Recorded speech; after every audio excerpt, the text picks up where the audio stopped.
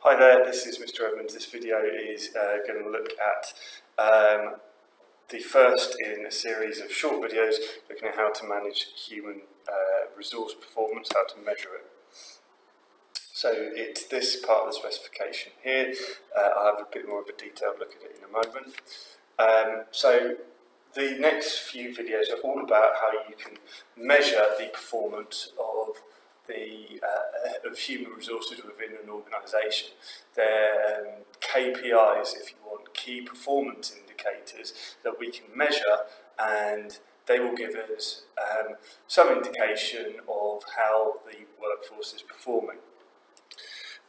So human resource performance are the methods by which an organisation judge the extent to which their human resources are working effectively and helping the business achieve their corporate objectives. AQA specify 5 if you count labour turnover and retention rates as 2 different calculations. We'll look at that in this video. And there are a couple of others. Key thing is, it says here you need to be able to calculate them, so you need the formulas for all of these things, and you need to be able to interpret these figures and analyse, track them over time, and explain what they're telling you about an organisation. So labour turnover is the proportion of the workforce who leave an organisation over a period of time. In other words, it's the number of it's the proportion of the workforce who decide that they're going to leave a business. They might resign, they may move on to new jobs. So for whatever reason, it's the number of staff who are leaving divided by the average number of staff times 100. So that would be expressed as a percentage. Very simple example, if you've got a workforce of 10, an average number of 10 people employed over the course of a year, 2 of those members of staff leave, then you've got a labour turnover of 20%. So how would we interpret that? Well,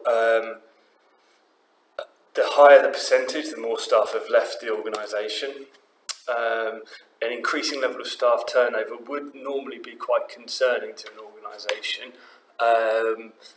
If it's going up, and it's been trending that way for several years, that could be a bit of an issue. It's usually a sign of demotivation, worker dissatisfaction. For some reason, employees don't want to stay within the organisation and are moving on. Some labour turnover can be considered positive, so it means bringing in new ideas, new talent, new people who are bringing a fresh pair of eyes to the organisation, can be really positive and have an impact. So we're not aiming for 0% labour turnover. We'll talk about ideal rates in a minute.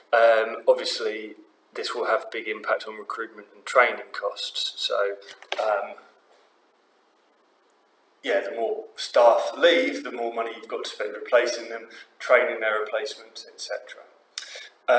In terms of ideal numbers, it's very difficult to set. To say, the ideal labour turnover is 10 or 15 or 20%. It will depend on the industry. So some industries like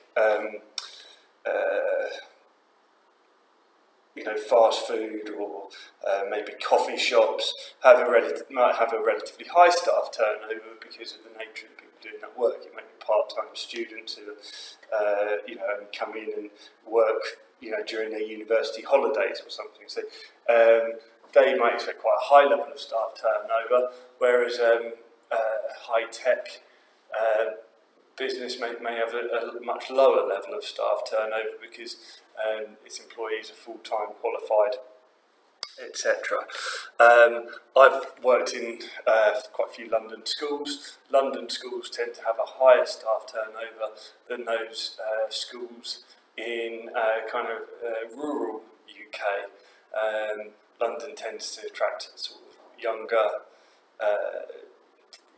people moving away from town, their families coming up to London for a few years and then moving on, and that does mean that London has a higher staff turnover rate than elsewhere. So it depends really on the organisation and where it is. The opposite of staff turnover we could call labour retention, and it's the proportion of the workforce who remain employed by an organisation after a period of time. The formula to work it out, the number of staff remaining divided by the average number of staff times 100. I